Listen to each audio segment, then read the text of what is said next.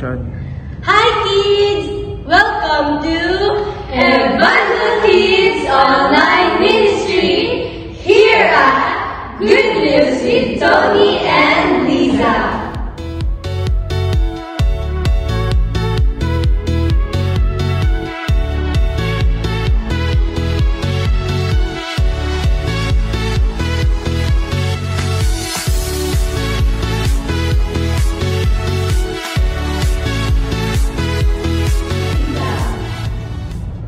As we start, let us pray.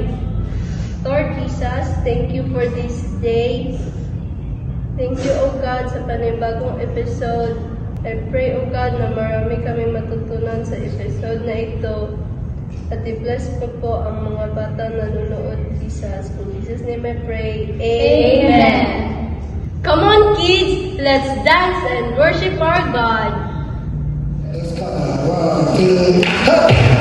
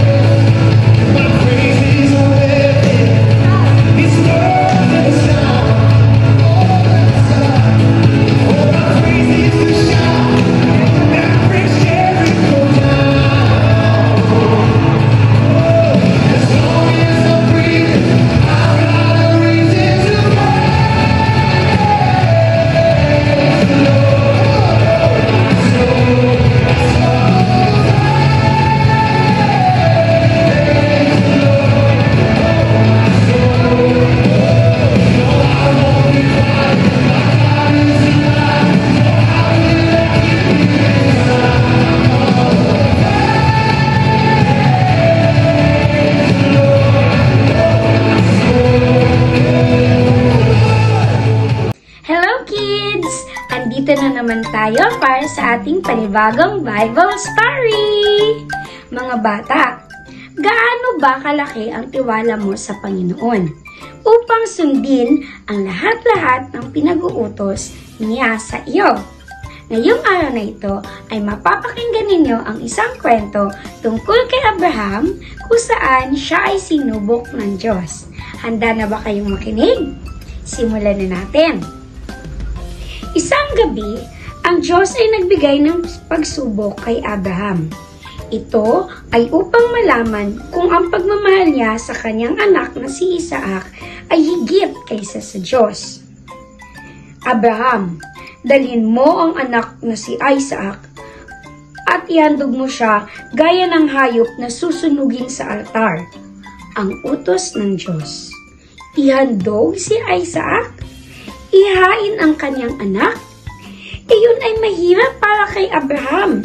Mahal na mahal niya ang kanyang anak. Ngunit may tiwala si Abraham sa Diyos kahit hindi niya nauunawaan ang utos. Kinabukasan, kasama si Isaac at ang dalawang alipin. Si Abraham ay nagtungo sa bundok upang mag-alay. Pagkatapos ng 3 araw, sila ay malapit na sa bundok. Dito muna kayo, ang sabi ni Abraham sa kanyang mga alipin. Sasamba kami sa dako roon at babalikan namin kayo. Ang sabi ni Abraham. Dala niya ang apoy at patalim at dala ni Isaac ang kahoy na panggatong. Saan ang tupa na handog sa altar?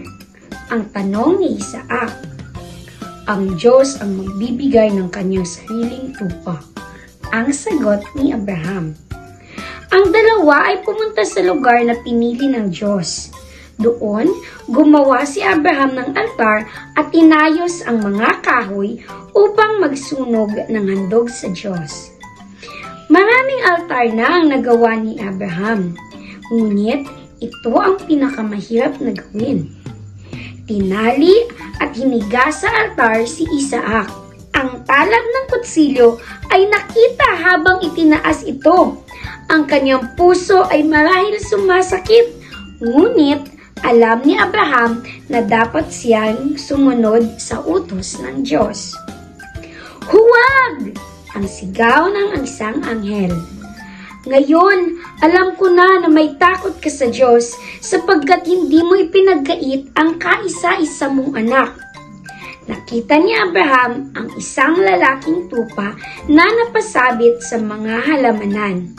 Ito ang kanyang kinuha at inihandog sa halip na ang kanyang anak. Kaya mga bata, ating napakinggan ang kwento na nagsasabi sa atin na sumunod din tayo sa mga utos ng Panginoon para sa atin. Sa umpisa ay hindi natin ito maiintindihan. Ngunit kapag buo ang iyong puso at malakas ang iyong tiwala na ang Panginoon ay magbibigay ng reward sa kanyang mga anak na sumusunod sa kanya, huwag ka nang magdalawang isip at sundin ang sinasabi ng Panginoon sa atin. Then, you will understand that God is the rewarder of our faith.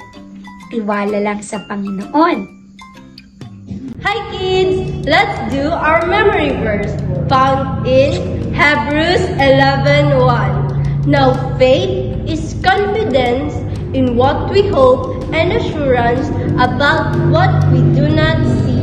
Again kids, Hebrews 11:1. Now faith is confidence in what we hope and assurance about what we do not see. Hello kids! Gusto nyo bang gumawa ng healthy and affordable snack? Halika! Samahan nyo akong gumawa ng egg sandwich! These are the steps on making egg sandwich. Ihanda ang iyong mga ingredients.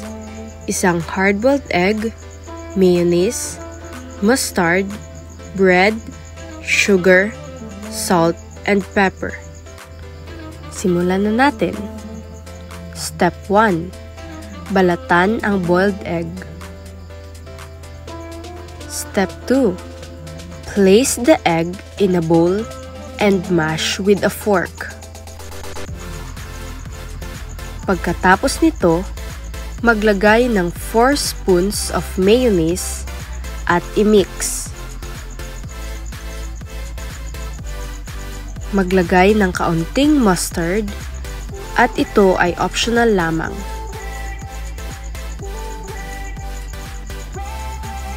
Put a pinch of salt, sugar, and pepper.